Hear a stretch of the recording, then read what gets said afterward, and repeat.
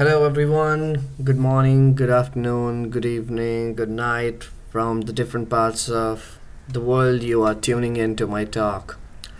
Welcome to my talk on Yara-Rules to rule them all.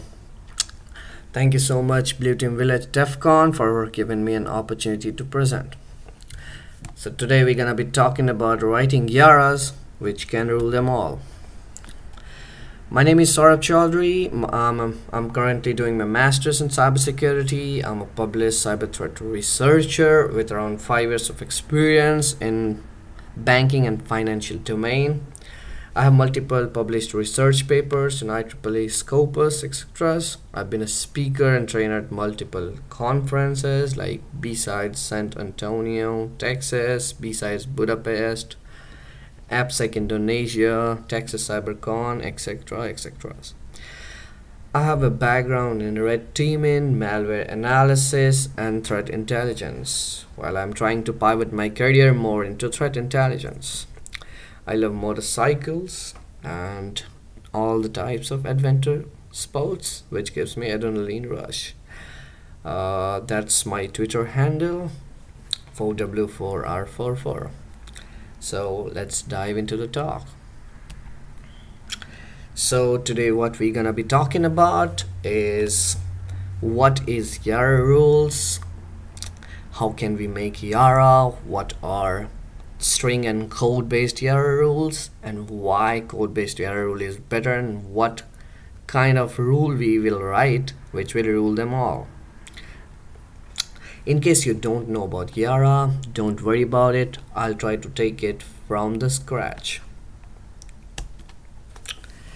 So, malware comes into different forms. It can come as a macros embedded in your Word document, or a VB script, a PDF, a zip file, and the list goes on and on and on and on. Malwares are deceptive, and you never know what's coming and what file is what, which is clean, which is malware, you don't know. So is there a one-stop shop tool to deal with them all? Yes, there is. Yara is your answer. So what is Yara? It's an open source tool to identify and classify malware samples or anything. It's a Swiss Army knife for malware analyst, threat researcher. It is free and open source. It was created by Mr. Victor M. Alvarez and it's maintained by VirusTotal. Modern day IPS, IDS, intrusion preventions, firewalls, CMs, they all support ingestion of Yara-Rules to find unusual activities and malwares, and you can do almost anything with Yara-Rules. So each Yara-Rule consists of a set of strings and a Boolean expression which determines its logic. So what can you do with Yara? There's a lot of things you can do with Yara. You can identify, classify files and malwares. You can find new malware samples. You can scan on live data streams and live network streams. You can help speeding up the incident response process. You can track future malwares as well based on the code reuse pattern, which we're going to be talking about later in the talk. You can use Yara-Rules to track APT groups. You can build your own anti-malware product with the help of Yara-Rules. So it's a one-stop shop if you are into malware analysis or threat hunting. So how does Yara-Rule looks like? In case you have never seen a Yara-Rule, this is how it looks like. This is how it's run. So name of the rule at the first, directory against which it needs to be searched for, and there are different there's a lot of different optional arguments which you can use, like finding it recursively, multiple threads, etc. etc. In case you have never seen a Yara-Rule, this is what it looks like. the rule, name of the rule, the metadata, which is important so that you can keep a track of what's what, and the strings. Now there are different kinds of string which we can use, we'll talk about that later, and the conditions. So what's happening here in the rule? So in this rule, this rule is trying to find the word DEFCON in any case, jumble case, uppercase, lowercase, and if anything has this ASCII, it will flag. So what Yara is consists of? It consists of three things, as I told: a metadata to keep things in track, strings, and conditions. So strings here, you can use different types of strings here.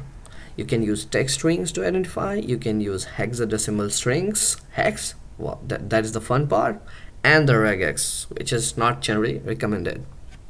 And at the last of the rule, there are conditions which you define for the matching based on the strings you have written. So writing a Yara-Rule based on a unique string identifier doesn't take more than 10 minutes. A good Yara-Rule consists of bytes and not just strings. And you will find those juicy bytes based on the critical thinking of the functions and the code reuse and the program flow. If you want your Yara-Rules to last generation, write rules based on code reuse. A rule which only matches a single malware files is no better than a hash. For example, GandCrab has like 5 different versions, and with one rule based on function reuse, you can find all those different versions of GandCrab. So when a malware mutates, or the threat actor writes a new version of malware, they reuse code and functions, and that is what we're going to leverage to write Yara-Rules. Strings can change, but code reuse are more probable to hit. Okay, you cannot use these keywords as they are pre-reserves. Most of them are reserved for providing the Boolean logical expressions like ASCII, int32, US16PE, wide, XOR, etc., etc. Okay, how you use comments. So comments on Yara-Rules is just like how you comment on C. Both single and multi-line comments are supported. C-style comments, basically it's C-style comments that are supported. You can see this one line, single line comment and dual line comments, multi-line comments on Yara-Rule. Yara is case sensitive. You have to take care of the case. In case you want to write a Yara-Rule and you are providing a word and you want both the strings or both the case to be supported, you have to write no case. This is how you add text strings. Horizontal tab, so it can contain these following subsets of the escape sequence available in the C language: double quotes, backslash, horizontal tab, new line, XTD for adding byte and hexadecimal notations. As we talk, the no case modifier. For example, here you can see the rule trying to identify foobar. So here adding no case will identify foobar with uppercase and foobar with jumble case. Coming to the wide character strings. A wide character is a computer character data type that generally has a greater size than the traditional 8-bit characters. So the increased data type size allows for the use of larger coded character sets. So using a wide will solve your problem here.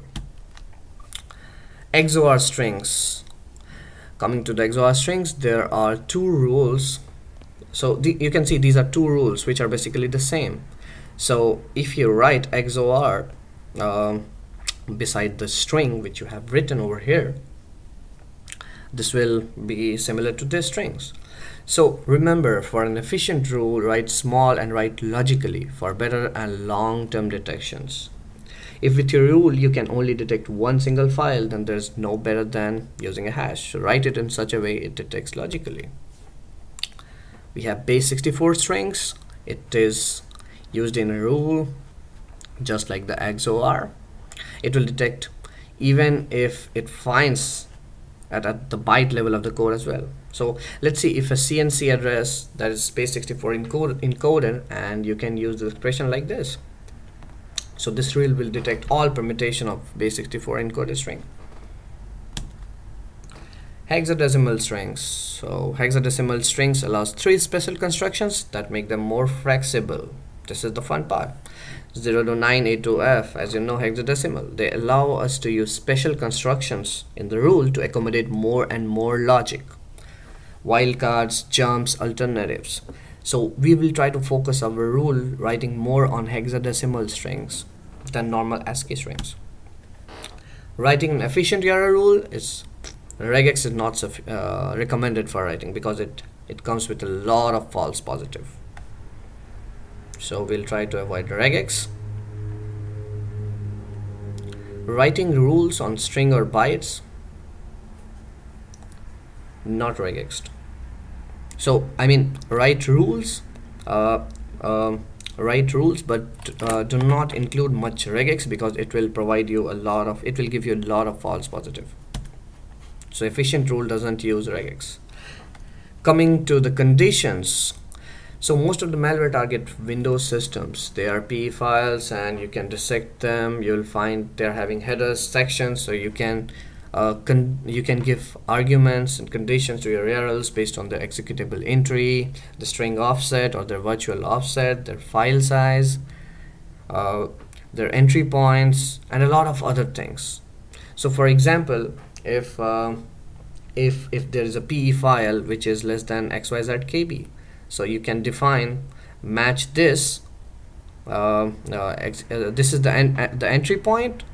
Match the file which has an entry point like this and the file size less than XYZ kilobytes, or based on the magic number. There's a lot of conditions which you can implement. So why code-based rules? So as you can see, the virus mutates, and with every mutation and its hash changes, and so are their strings. So these malicious threat actors work just like software development companies. They reuse codes, functions, logic, program flows. So writing one efficient code-based rule will also detect future malware. So you can see these two programs here, they are printing hello.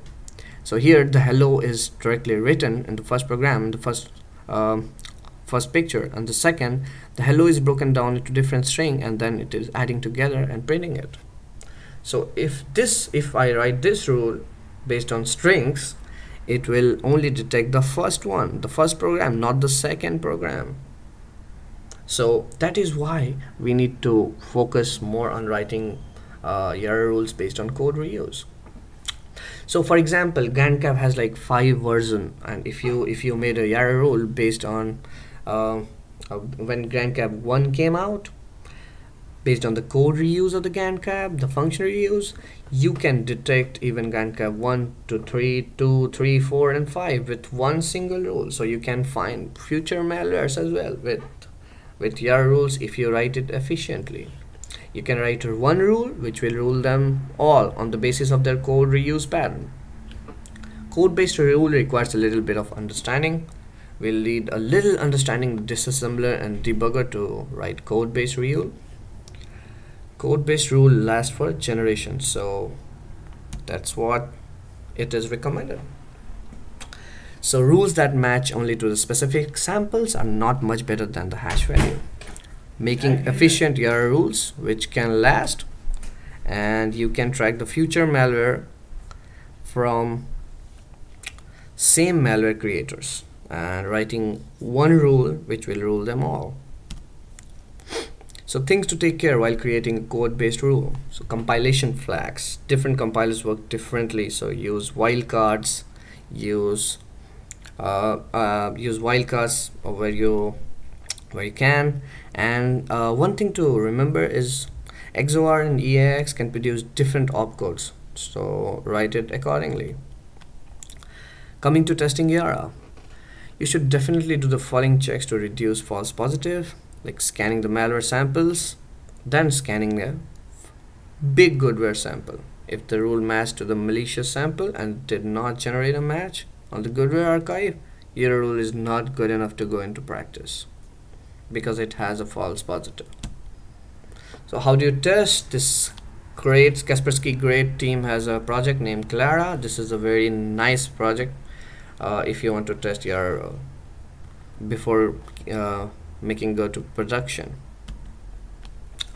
This is the life cycle of Yara-Rule. Analyze, identify, write rules, test rules, deploy your Yara, and enjoy. So where you can hunt your Yara-Rule? Hybrid analysis, Malpedia, VirusTotal. Although VirusTotal will need a premium license for that. Hybrid analysis, you can do it from free, and there's a new one which came into the picture recently, Yara 5 from AbuseCH project. So this is really good. This is where you can hunt.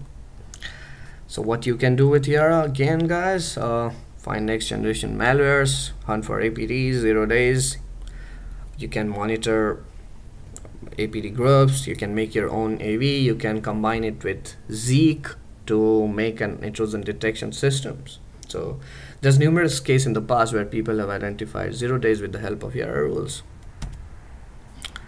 So conclusion, writing code-based rules needs understanding of debugger, but it's the efficient one. String is not the best thing to write while writing your rule, because in some time it will become obsolete. So always look for code reuse functionality and build your rules on that. Thank you so much guys. I'll take questions and feedbacks. Thank you so much Blue Team Village for this opportunity. Please let me know if you have any questions and feedback. Thank you so much.